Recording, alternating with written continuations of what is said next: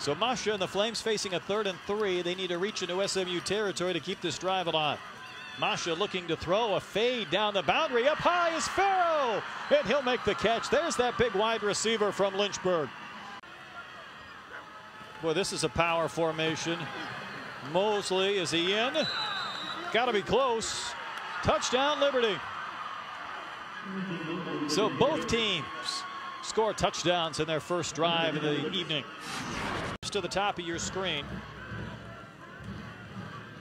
Hicks fading one towards the end zone, and he is going to be picked.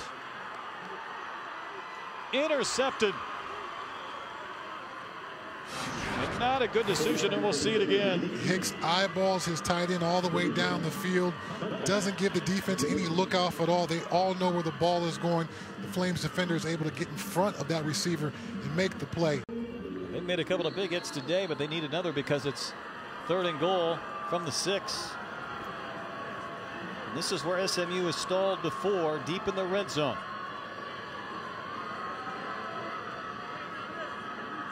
Sutton in the slot to the left.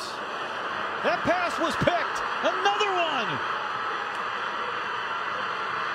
Holloway up near midfield. Tyron Holloway returned it 49 yards. And it's been an epidemic of INTs in this game.